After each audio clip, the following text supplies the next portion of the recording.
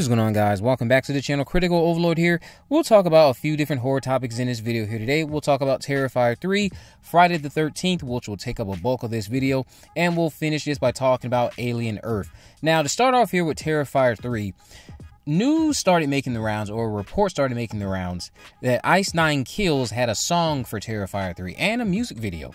Now we have confirmation from Bloody Disgusting that Ice 9 Kills did in fact do an original song for Terrifier 3 along with a music video. They again confirmed this earlier today and gave more context.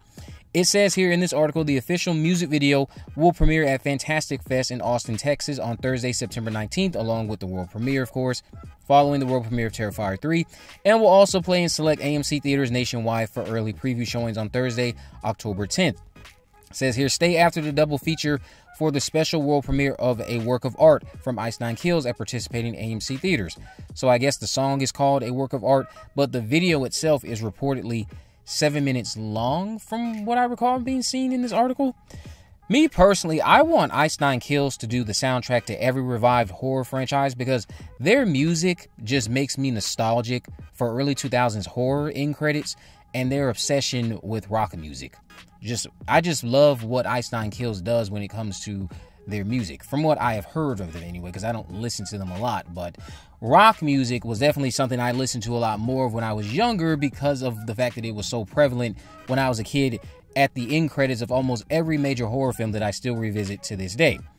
Again, the movie premieres this week at Fantastic Fest, and early reactions will start to come online for anyone looking forward to that. For anyone who's trying to avoid spoilers, I've already been saying, start muting words, start discarding certain things, start leaving certain groups, do not open certain things, and then be surprised when you see a spoiler, because you will have no one to blame but yourself. Now, let's talk about Friday the 13th's prequel show, Crystal Lake. At this same Silver Scream con event, Sean Cunningham went over the future of the franchise and when we could expect this series, plus more. Now, this is again coming from Bloody Disgusting, who reported it. Sean said, last I heard, they're talking about shooting it in Australia at the end of this year and releasing on Halloween 2025. But I've heard versions of that story for so long, I don't put a lot of credibility into it. There's just so many things that can go sideways.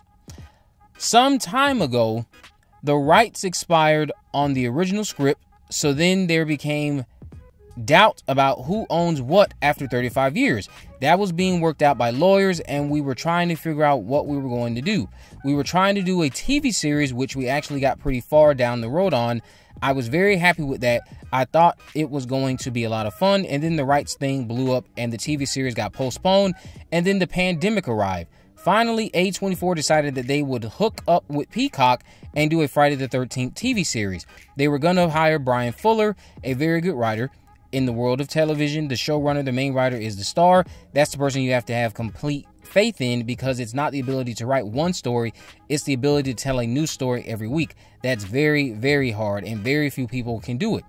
Brian got the job, and it was greenlit. It was going forward. They started to set up the writer's room, and they didn't like the road he was going down. They felt it was going to be too dark, so they abandoned it and then hired another writer, Brad Caleb Kane. Too dark. Yeah, that's the one thing. Shout out to you, Jimmy, because you pointed this out. What were you expecting to go down in a Friday the 13th show? Too dark? I mean, if you're talking about Rob Zombie's Halloween 2 brutality type of stuff, maybe. But even still, what were you expecting from a Friday the 13th show? Now, he also went over a kill sequence from the scrap vision that Fuller had for this show. He said a bunch of kids 8 to 9 years old are out on the ice playing pee-wee hockey. One kid does a breakaway, skates down, and who's in the net but Jason. He tries to shoot, Jason blocks it, the kid who's trailing scores the goal, and they go, yay, and Jason's pissed. He starts chopping at the kids, and the ice starts to crack, and then we cut out of that. The explanation would be that the kids in the high school had shot this video as a joke, and it was going viral on the internet, but I thought it was so silly and so much fun, I wish we gotten a chance to shoot it. That does sound quite interesting, I'm not going to lie. Cunningham also teased a new video game. He said there always seems to be a desire to have another Friday the 13th movie, which would have a distinct life from the TV series for sure. Jason's going to show up in more video games. We had a really nice run with the first video game, 2017's Friday the 13th the game. He concluded by saying there is more to come. Honestly, discussing Jason and Friday the 13th is almost becoming as exhausting as talking about Jeepers Creepers. But even as someone who's not even the biggest diehard fan of Friday the 13th, what's becoming more frustrating about Jason is, legal issues aside, there's nothing else holding him down at the bottom of that lake. There's nothing else holding him down as opposed to what's going on with Jeepers Creepers. There's just so much more of an opportunity for Jason to thrive, and knowing that he's not thriving is a little bit more bothersome, because we also know that it could be quite easier for Jason to thrive. So hopefully this prequel show that's still being cooked up from Peacock is something that's serviceable and will keep fans engaged until the movie franchise is back up and running. Hopefully we get the video game back as well, or at least a new video game. Something. Just do something of quality with Jason, because I know those of you out there who are diehards, you let me know all the time when I talk about Jason and this franchise. You're tired of waiting.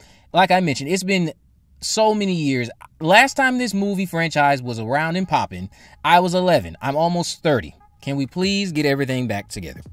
I wish we got to see Bryan Fuller's vision, but I'm also looking forward to seeing what we actually end up getting.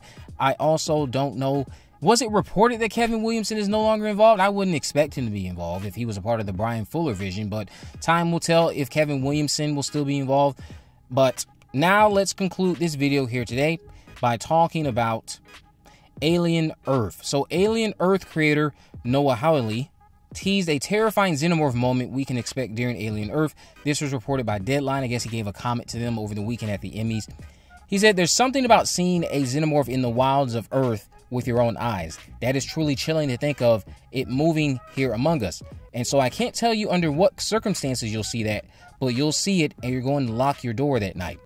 Which was really fun for me, or what was really fun for me was to really engage with the creature, bring some of my own thoughts to the design while not touching the silhouette, because that's sacrosanct. I think that's what that word is. But some of the elements, as we know, whatever the host is informs what the final creature is. I just wanted to play around a little bit to make it as scary as it should be. I'm glad he pointed out that silhouette, because the silhouette featured throughout the franchise is one of the most scariest silhouettes in a horror franchise still to this day. The outline of the Xenomorph just always sends chills down my spine, especially if you're capturing it in the right way. But I look forward to seeing this music video for Terrifier 3.